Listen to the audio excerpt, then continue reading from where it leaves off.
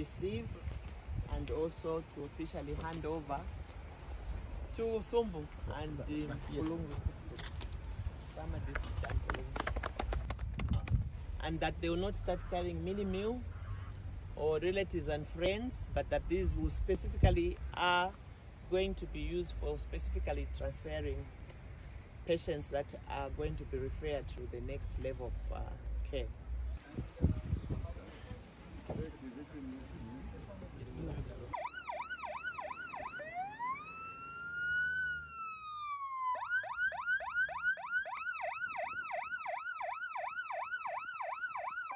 So in this Tanganyika project, there were various components, one to do with the environment, but there was also a component under the health. And under the health sector, it was basically to improve health service delivery in the 2 districts.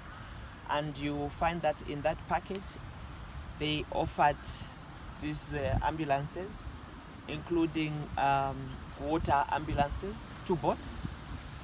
And then also, they also constructed a modern facility that which you normally call as mini hospital. And they also upgraded existing health posts or health centers, about 10 of them within that locality, within the 2 localities.